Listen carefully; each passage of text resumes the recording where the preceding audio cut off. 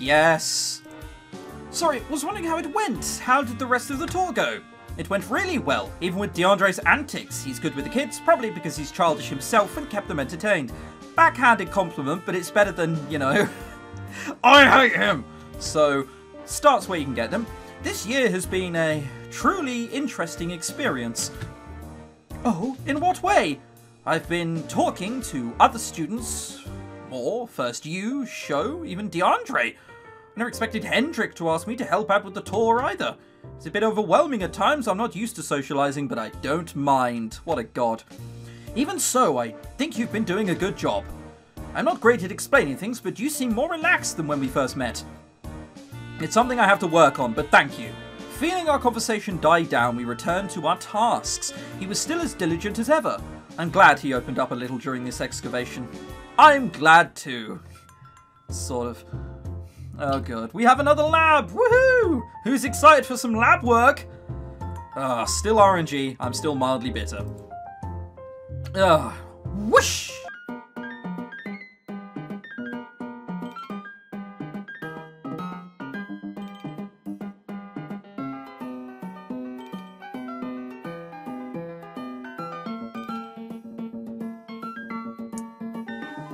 Amazing job today. What a god of the people. Middle Paleolithic. We're going all of the things in lab. I feel like we're further along with that. Come on. Oh, for God's sake. Look, all you need is one thing to work in culture and you'll be fine. You'll have 100 culture. Okay, let's see how easy this is. Pretty goddamn easy. Okay, whoosh.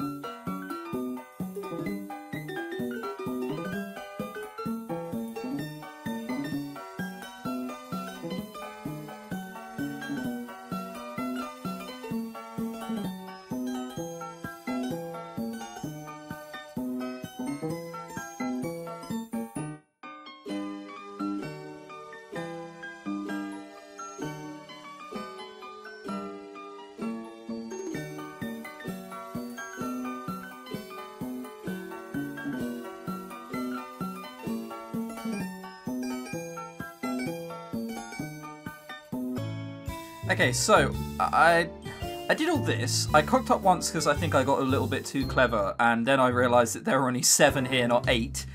And then this was guesswork. If this isn't right, we have to start all of up here again. Fuck. Ugh. That's so annoying. I couldn't figure out how to do this, and I wanted to end it quickly, so I sort of guessed something up here. Grumble, grumble.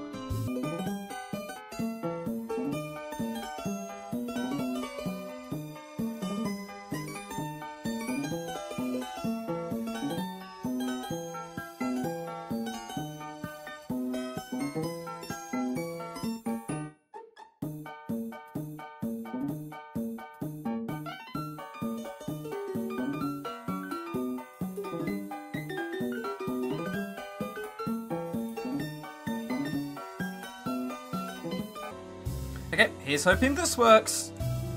Oh, okay. So last time I guessed and put the 1 here, and then I just turned it around and put the 1 there, and it all worked off the back of that. Got there eventually. Oh, I speed these up at 230%. I might have to do that one a little bit more. I stared at the wet screen, one hand swishing the drenched tray while the other held the water hose. Dirt and debris vanished through the holes, leaving larger objects for examining.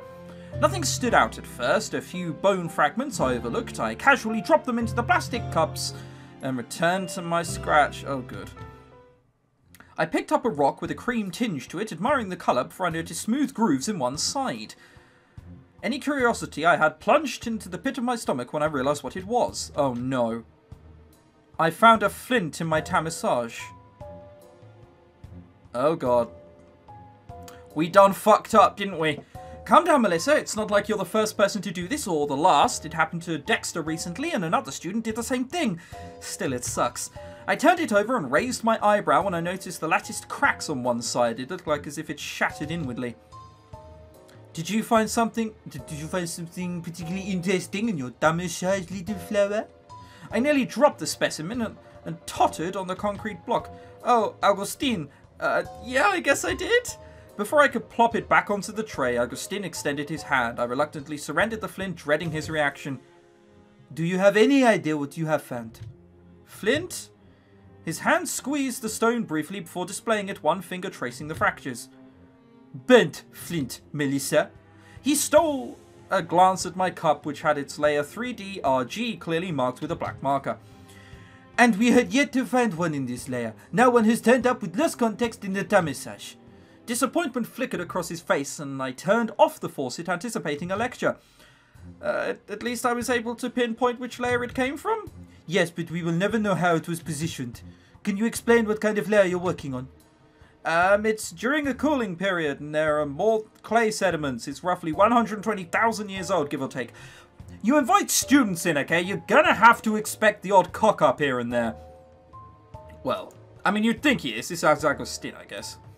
It's also during a time where we have little information on. We have everything we find is extremely important, and finding it in context will help us piece together what happened all those years ago. Right, Hendrik went over this with me when I didn't fill out the grid. Is there something significant about burnt flint? Gosh, I was at square one again with my amateur questions. No matter how much I learned, it felt like it was never enough. If flint is heated up to 450 degrees Celsius, its previous irradiation is erased. We can then date it to the last time it was used in a hearth or fire. However, it is heavily contaminated at this point, and being able to accurately date it will be nigh impossible. Well, we know the layer's age, so we can safely guess. Melissa, do you even understand the gravity of this find?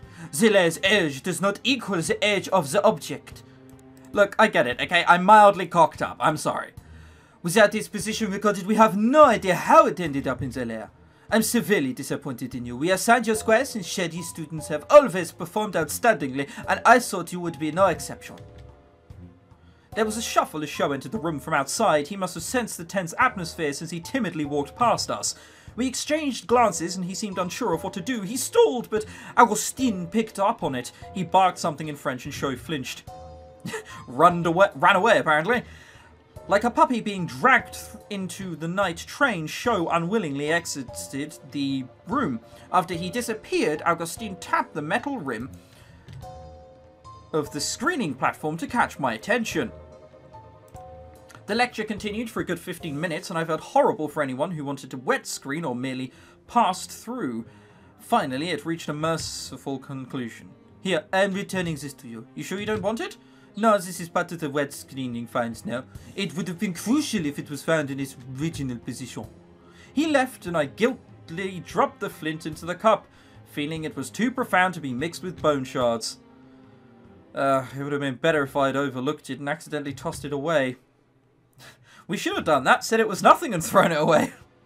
I chewed my lip bitterly as I tried to focus on the wet screen, but my concentration was broken. Sometimes my vision blurred from the pressure behind my eyes. Defeated, I managed to give the wet screening one more look before I turned the tray over and dumped the rest of the debris into the pit below. People walked out of the cave, and a simple glance at the clock indicated that it was noon. Maybe some lunch would calm me down. Sighing, I tore at the Swiss cheese absent-mindedly, my fingers fumbling as I tried to contain my feelings. It was a battle, though. All my mistakes finally caught up to me, and my confidence melted like cheese in hot soup. I see what they did there. That's a reference to something from before. Mel? Yeah? Are you okay? You seem out of it. Do I look fucking okay? Just tired, why'd you ask? Because you're missing your soup. Huh? I glanced down and realised I had a mountain of cheese fragments piled beside my bowl. Whether it was the waste of food or the transparency of my emotions, my eyes watered again, threatening to spill out.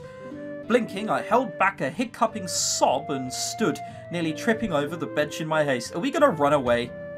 Mentally apologising to the poor soul who had to clean up my mess, I retreated to my tent. Yeah, we're a blubbering mess.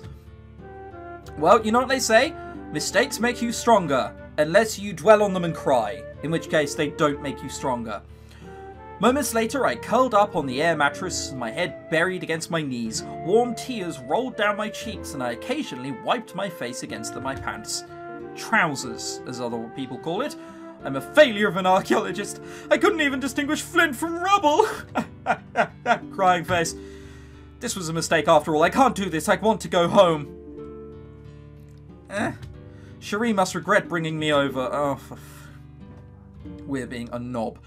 I heard footsteps approach the tent area and I struggled to keep my crying to a minimum. My tent was closed, save for a small slit to allow some fresh air in. I sniffed, but quietened down, not wanting to disturb the person who was probably grabbing a phone or some other possession, or it's DeAndre. However, the steps halted in front of my tent. I glanced up curiously, spotting a dark outline through the fabric. Mel, are you in there? Recognising DeAndre's accent, I wiped my eyes. See, we knew he'd come for us eventually. Yeah, I'm here. Sorry for leaving like that. I needed some time to myself. Do you want to talk about it? No, I don't! Yes, we do. We're not that pathetic. We're not 12. DeAndre suddenly morphed into the height of Warwick Davis. I crawled over to the flap and unzipped it to give DeAndre access before scooting back. DeAndre gingerly entered the tent and sat down. He straightened his posture the best he could and glanced around the tent matter-of-factly. I mean, he's not sitting down. That would be an incredible leg position there. It's sure cramped in here. It's a one-person tent. What did you expect, you burly rugby star? He chuckled, but his expression reverted to a serious one once he saw my pitiful curled-up position. Oh god, are we just in the fucking fetal position? That's not a good thing. What happened, Mel? Your folks alright and that? My family is fine. It's about the excavation itself. I expected him to throw another question at me, but he waited for my explanation. After a few breaths to calm myself down, I launched into it. I found burnt flint in the wet screen, and that's bad. What's worse, Augustine saw it, and I had to listen to him for 20 minutes telling me how disappointed he was. And that's not the first mistake I've made either. I forgot to draw on the grid map, and bones kept falling apart in the lab in the beginning. I thought it got better when Augustine quizzed me about my square, but the tears returned and my voice cracked as I continued. Now I'm second-guessing myself. I started to feel I stumbled in the wrong direction career-wise. I can't seem to get anything right. I feel like I wasted my time, Cherie's time, and the expenses my parents covered to get me here. Good. So, we're not going on the redemption path, we're going on the pity path. Realising who I was talking to, I jerked my head up and hastily rubbed my eyes. I'm sorry, you had it worse than I did and retook the course, and here I am. Hey, it's okay. Don't compare your problems to mine.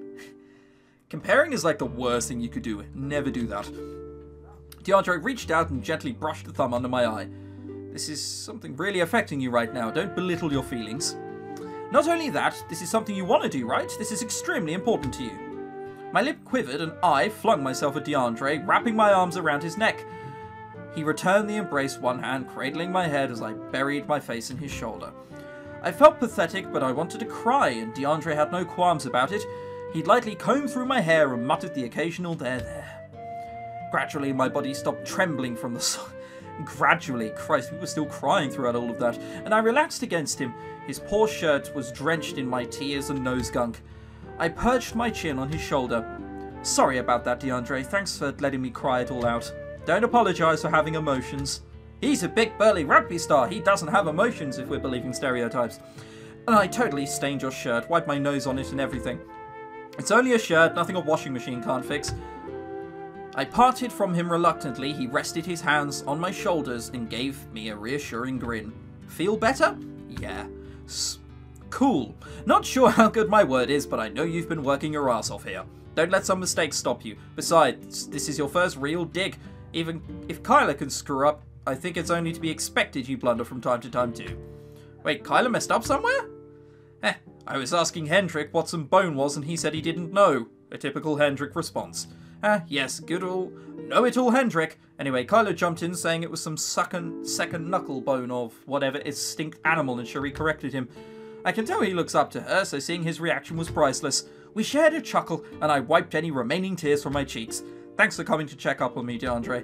It's no problem, Mel. You helped me out too. Well, I actually helped you out a lot longer than this, so I expect you to stay the night now. So, go and I will feel betrayed. But, you know, no worries. He fondly tousled my hair and then briefly glanced down to see the damage done to his shirt. Cute, Mel.